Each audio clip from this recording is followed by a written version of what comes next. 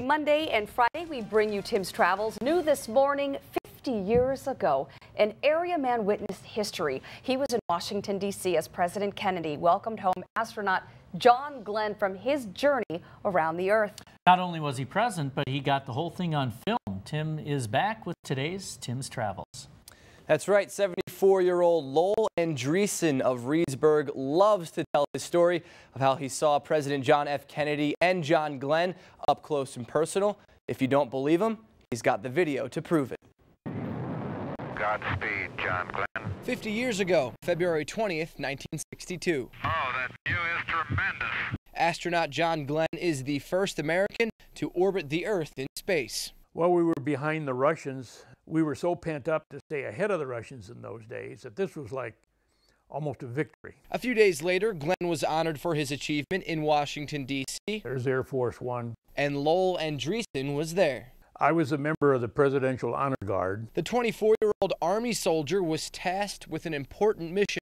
Deliver the red carpet that they laid out for that group. He knew what he was witnessing. There's President Kennedy and John Glenn following down the steps, walking across the red carpet. So after he rolled out the red carpet, he rolled on history. I had just bought a little 8mm Kodak movie camera, which was high-tech in those days. They were probably walking by maybe 20, 30 feet away from me. I was an Iowa farm boy, and when I'm seeing all these important people, it was exciting. Andreessen also captured this footage on another date.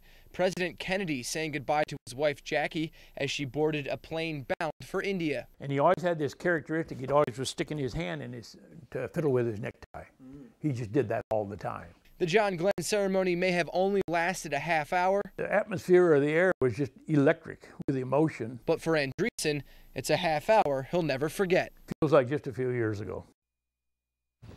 Yeah, and he bought that camera and just thought, hey, you know what? I'm going to see the president. I'm going to bring it. He stepped up on the podium. ABC, CBS, NBC were all there capturing it for the news. And he was the fourth person on the little, the riser. Yeah, and no one said a word to him. Wow. They just let him roll just like everybody else was. How about that? That's pretty cool. Story. Yeah. Thank you so much. You're welcome. Historic. 50 years ago. That's wow. right.